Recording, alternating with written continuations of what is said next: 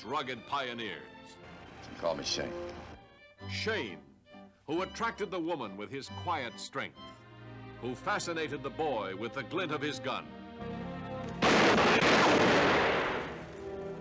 We'd all be much better off if there wasn't a single gun left in this valley. A gun is as good or bad as the man using it. Shane! Alright, so Shane is a Western, 1950s Western, continuing this epic journey as I go through the vault of classic movies.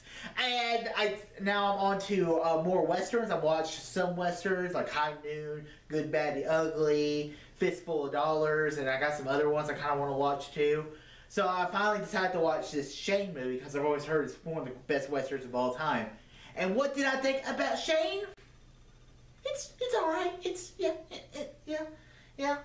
So one of the things I think about Westerns, some Westerns for me, is that maybe just because I was not really raised on Westerns, and I enjoy some of the symbolism of the characters. With Shane, he's a character who kind of wanders into these people's lives, and he's kind of watching events photo. Basically, Shane shows up offering these farmers kind of protection from this guy who wants to run all these farmers out of town so he can control all the land. And it's basically kind of like a turf war. And then they bring in this really good sharpshooter, gunslinger, and then Shane's a good gunslinger. But really, you don't see any gunslinging until the end of the movie. But that's not really what the movie's about. It's like it has this kind of moral story of do we really need weapons in our lives? And this movie I think could be used for today because there's that moral message in the movie where Shane, when the woman says like, this will only be safe whenever we're out of complete guns, and Shane says, "This is just a tool.